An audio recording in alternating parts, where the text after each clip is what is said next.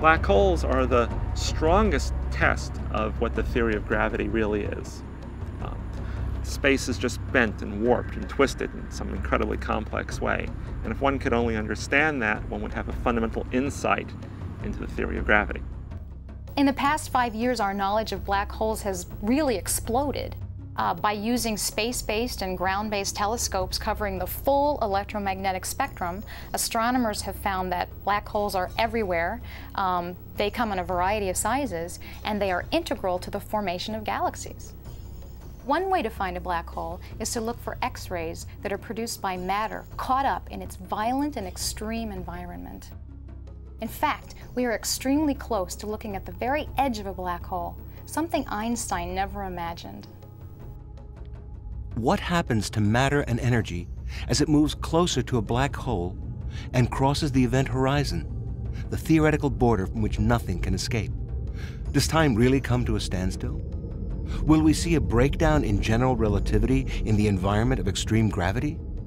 General relativity makes specific predictions about matter and energy close to a black hole.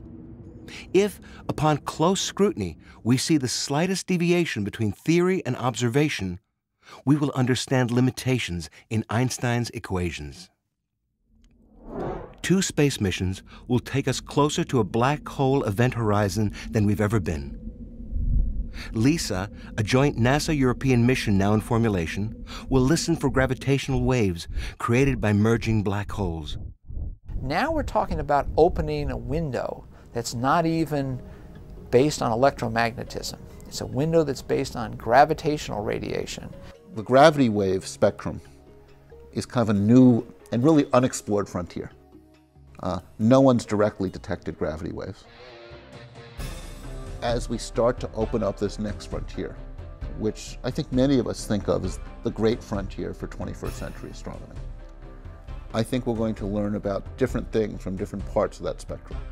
Another mission will give us a closer look at black holes and probe the mystery of dark energy. Constellation X, an X-ray observatory, will make movies of the material falling into a black hole to map the warping of space-time.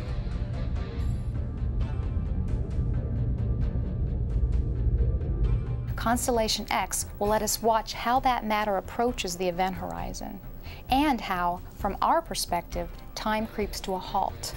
We'll be able to watch the final X-ray flicker of light as matter plunges into the black hole and disappears forever. This is where we'll be able to probe the most extreme conditions of gravity that we know of and really put Einstein's theories to the test. And we plan to probe deeper.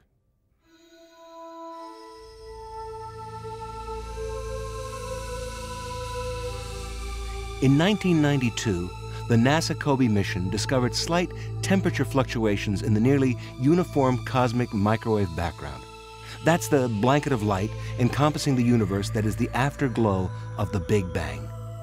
COBE's successor, NASA's WMAP mission, produced this much higher resolution image of the cosmic microwave background, becoming one of the most scientifically significant images of cosmology today. When we look at the WMAP data, much of what we see in the data has the imprint of the physical processes that took place about 300,000 years after the Big Bang. The basic properties that we've inferred from this is that the geometry of the universe is flat or nearly flat. We also know it's pretty old. Today we know it's about 13.6, 13.7 billion years old, and the stars formed about 100 million years after the Big Bang. The information obtained by WMAP and proposed missions will help distinguish between competing theories of what sparked inflation and the Big Bang. Einstein hoped to fold the quantum force of electromagnetism into general relativity and to find a unified theory. Much of what he could not answer and struggled with until the day he died remains unanswered today. These questions about dark energy, black holes, the Big Bang, and the nature of gravity have come to define the cutting edge.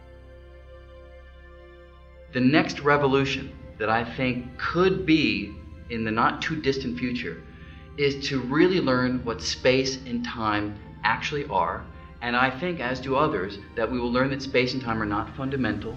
There are more fundamental entities that make up space and time.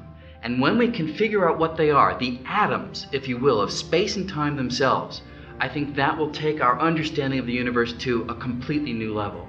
And I think that discovery may be on the horizon. Like Einstein's theories, modern theories make fantastic predictions that seem hard to believe. Unseen dimensions and entire universes beyond our own. We must find facts to confront and guide these new theories. Thus, we follow matter to the very brink of black holes and detect particles of time left over from the beginning of the universe. And we will use breakthrough technologies to see beyond the vision of Einstein to the uttermost extremities of existence.